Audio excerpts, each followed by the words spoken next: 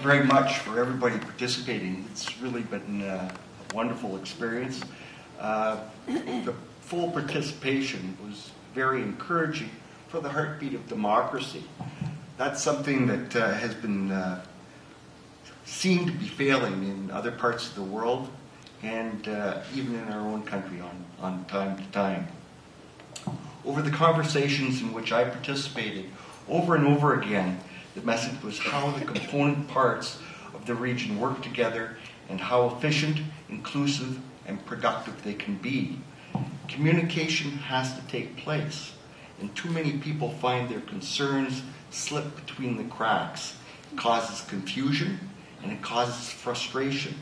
We have to address that. An election is the first step to addressing it. That does not necessarily mean another round of amalgamation in our region. We've seen that happen before in Cambridge, and the ramifications are still spilling out. What we have to do is we have to do things better. We can prove that if we do things better.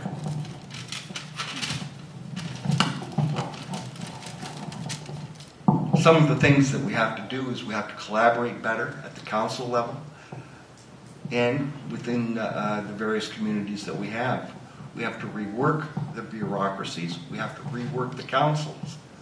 You know, we've had regional tier government for 45 years now, and far too many times I'm walking up to constituents and they're totally confused as to who they should be addressing their issues to. My background is one that is involved in analysis and collaboration throughout its 40 years. That is something that we have to look at directly in this new cycle, and that should address some of the overwhelming issues that we're experiencing right now in this community. There are big ones: affordable housing, transit, cycling, drug abuse. These are not things that can or should be addressed by a single individual or a single level of council. Thank you. I would say this one is at the top of the list. This has really been an excellent forum, and there's so much really to talk about. Trying to take away from what was discussed at the tables, but I've centered down on three different things, and it's been mentioned by a number of people. But affordable housing. Affordable housing is a real theme, not just here today, but elsewhere in the community. And you have to start with some kind of a premise.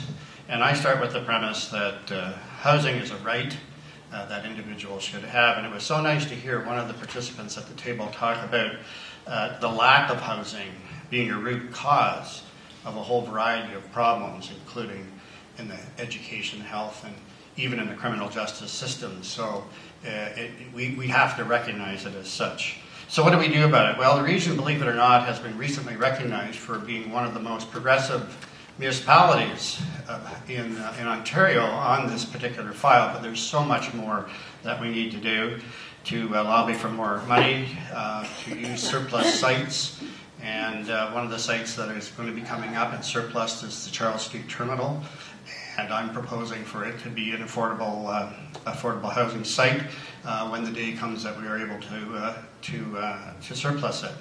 And of course, there's other things to do in terms of dealing with developers. As I cast my eyes over at the timer, public engagement. This is a really interesting one.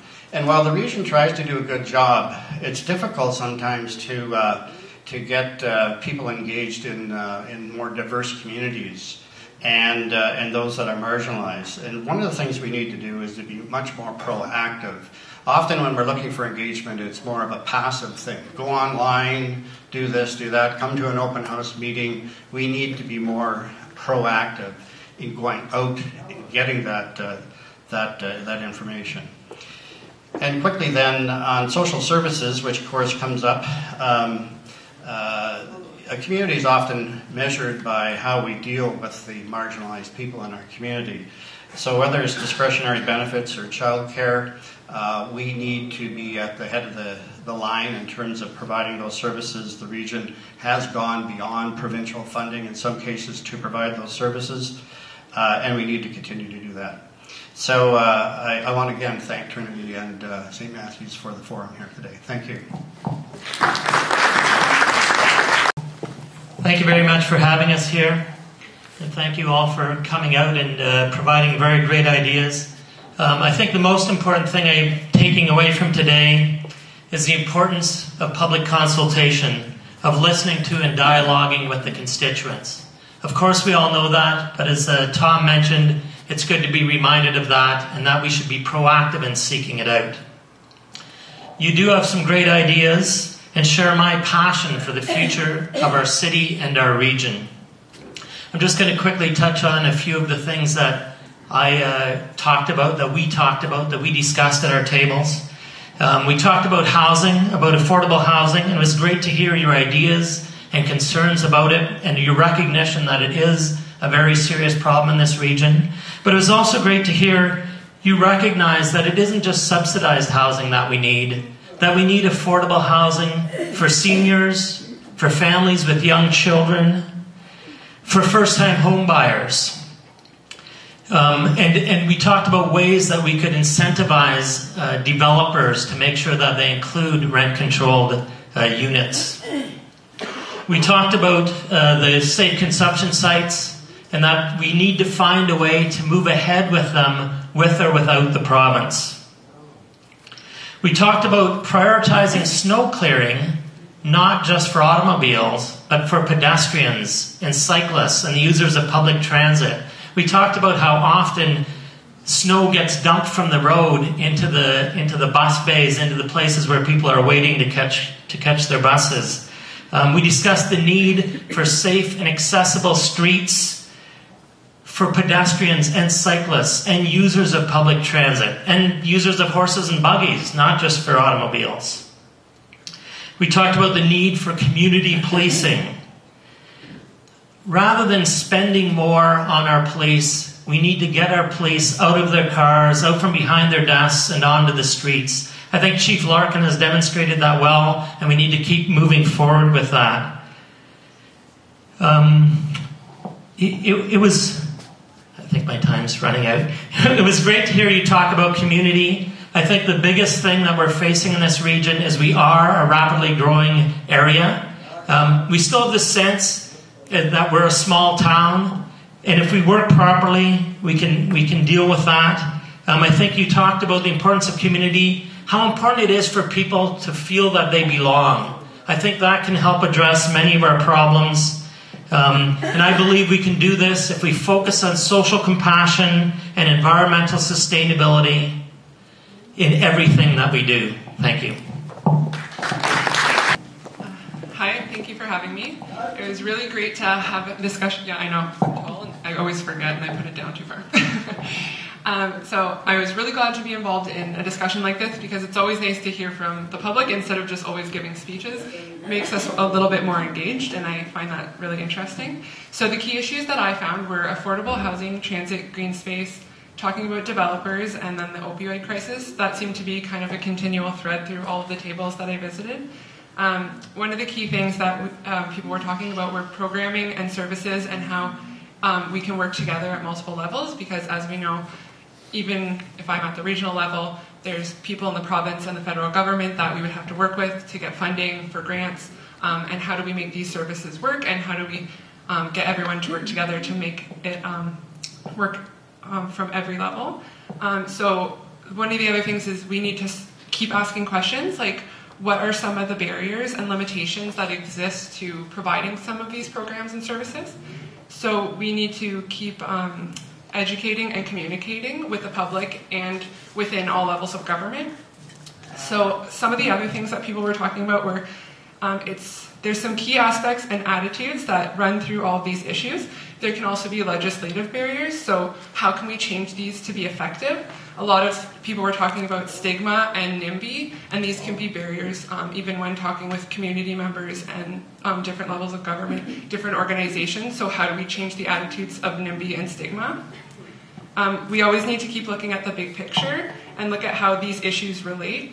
So specifically for transit, they said there are supports and subsidies available, but is it enough? Can we do more? Are there more people that actually need these services that aren't getting them? And how can we fund these?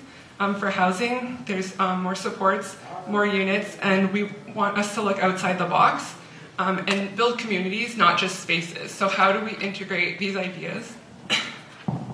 I always talk too fast and then... So also, how do we keep developers accountable after the building has happened? So maybe someone suggested getting condo boards involved, and how everyone can communicate together after the development has happened and it's kind of hands-off at the government level. And then also more programming for things like out of the cold, and I suspect probably in the future out of the heat, because we're getting hotter summers and colder winters. So also, how do we integrate neighborhoods? And how can we get more community members engaged and involved? So either creating green spaces, just small initiatives like painting, or building gardens, and getting everyone to be together. So I think that the little things are important and everyone matters, and that seems to be the thread that we've come across today. And then how can we be engaged, coordinate, listen, and then we always need to keep asking questions. Thank you. Thank you.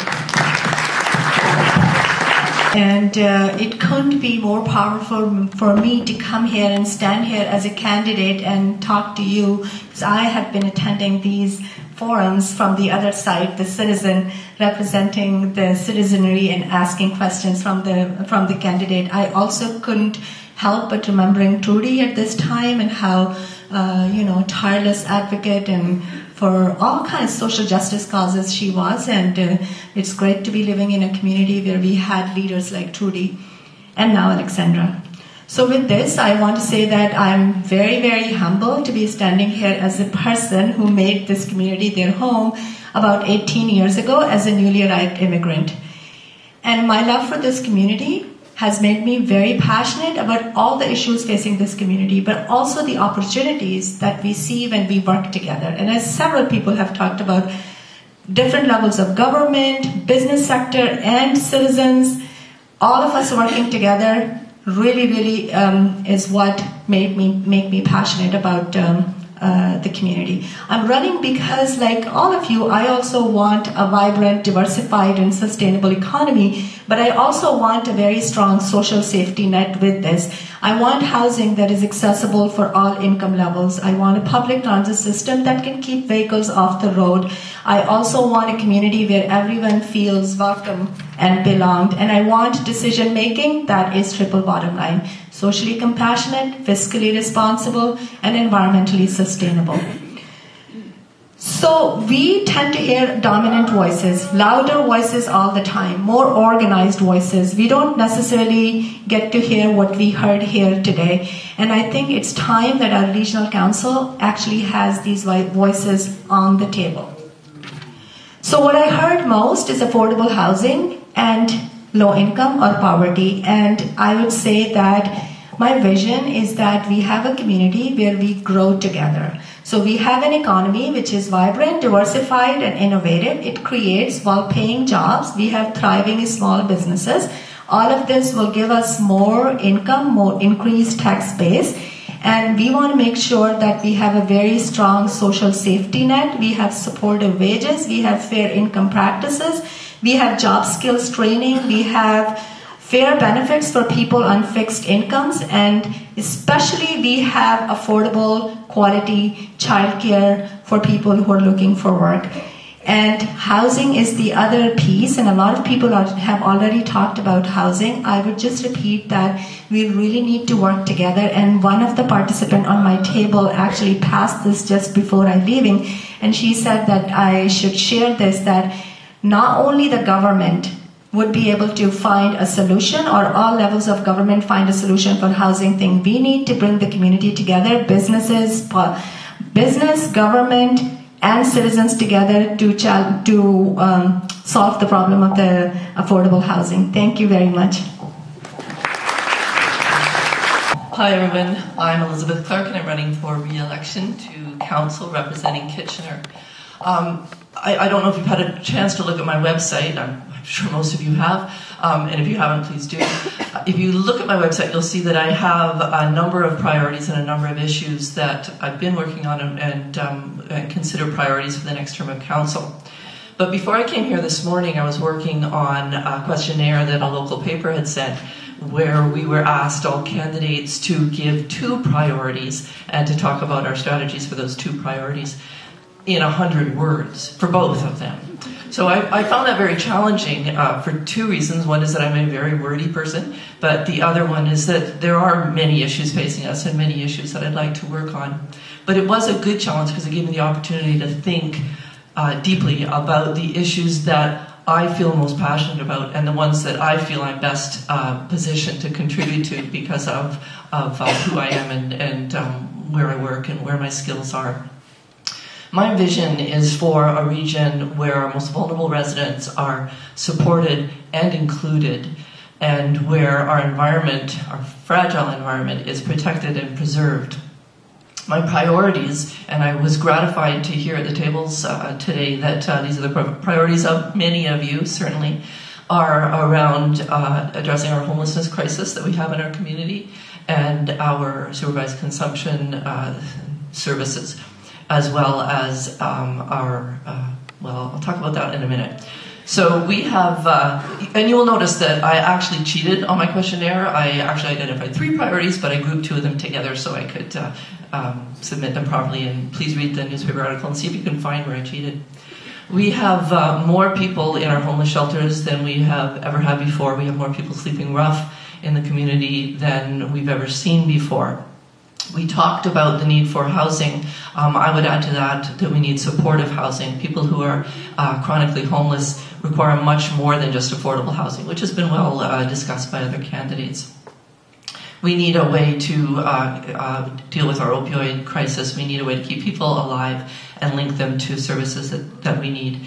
And before my time runs out, I will just say that I think the magic bullet, if region has a magic bullet, is public transit. Affordable public transit that is functional, not just protects our environment by reducing greenhouse gas emissions and driving development in the urban cores, but it also relieves poverty and it breaks down social isolation. So I would say transit is my second or third, depending on how you count it, priority. So that's all I have to say, and thank you again to the Social Development Center for hosting this event.